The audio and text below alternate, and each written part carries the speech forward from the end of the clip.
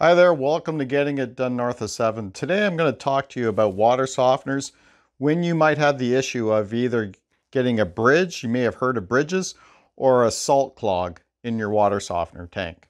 So what can happen when you get a salt clog or a bridge? So what happens is the salt and the water, they combine together and they get hard. You may get a bridge, which is up a bit above your brine well, and it's a bridge of hardened salt water. And a clog is the same thing. It's hardened salt water, but it's down below at the bottom of the brine well where there are slots in the brine well. And the water has to go in and out of that brine well, but it can't because there is salt all hardened up around the slots at the bottom of the brine well. And this will cause your water softener not to work properly. Now, I've only had one issue so far. I had a salt clog, and I'll tell you what happened. I noticed that our water softener wasn't working properly and water started to build up on top of the salt. So I cleaned out some of the salt because I didn't know what I was doing, and I cleaned out some of the salt that was in there, and then I got down lower in the tank and I noticed that it was really hard salt. And what was happening, it was clogging those slots in the brine well tube. And I'm going to show you what that is right now. So we'll lift the tank here on the water softener. And this is your brine well tube, and in here there is a plunger, but way down in the bottom there of this tube there are slots where the water goes in and out, and that's where the salt hardened up in those slots so that the water couldn't go in and out, and it caused the water softener to basically not work properly.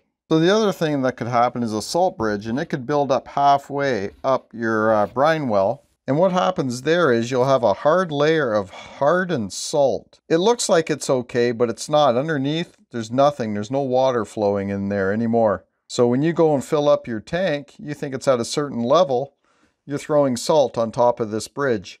So no salt is getting down in there with the water. So you may be wondering what causes a salt clog or a salt bridge. I use crystallized salt. I've also used pellets. I stick with the crystals as much as I can, the chips. Also, another thing that could be an issue is how often the water is being used in the home. Like, you may be in a cottage even, and you may only go there once in a while, so there's not a lot of water flow going on in there. And also at home, if you're just by yourself, or there's only two of you, you know, you're not using a lot of water. But here we have 4 people, there's a laundry going all the time, it gets used quite a bit. So this brings me to the third problem. The third problem is probably humidity.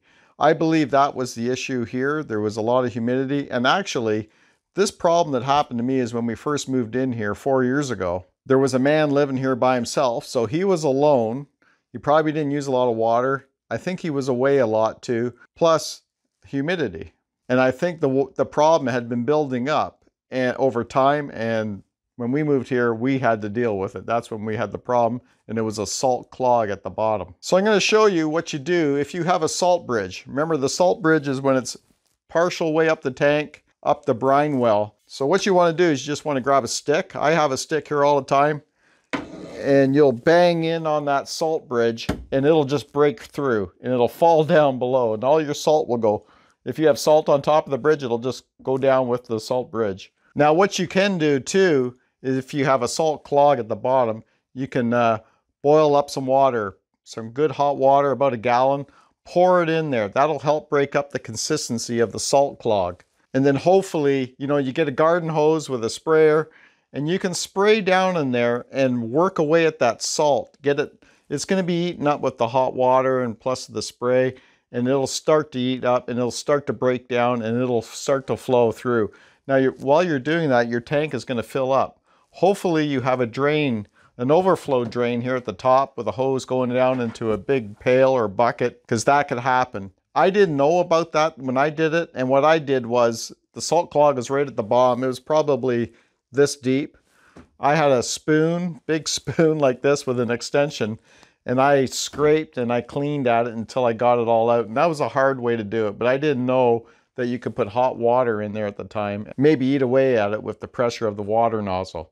So I'm yet to try that method. I hope I never have to. So I hope that helps you understand the difference between a salt clog and a bridge and what causes it. Now, you've probably heard this too, and a lot of people will say not to fill up the tank full of salt right to the top. Like, it goes up to number number 8 level.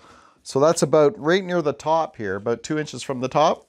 And I don't know if that's true or not, but I imagine it would be, because if you have a lot of humidity or you don't use a lot of water in your household, and that salt is always sitting in here and it gets humid in here, moisture, and it kind of breaks down the salt and it all starts to stick together, I can see that being an issue. So ever since I've heard of that, and that was pretty much after I had my salt clog, I just go up to number 4. I've always filled up to like 1 full bag on top of what is already in the bottom of the tank. And it's usually just a bit below 2, and I get a warning.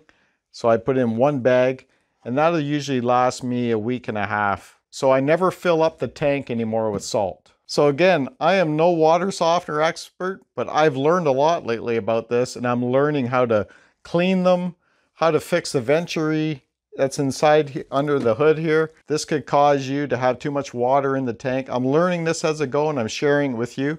I'll leave a link below in the description of this video and an end screen at the end of this video where you can go watch the playlist on the water softeners fixes that I have there.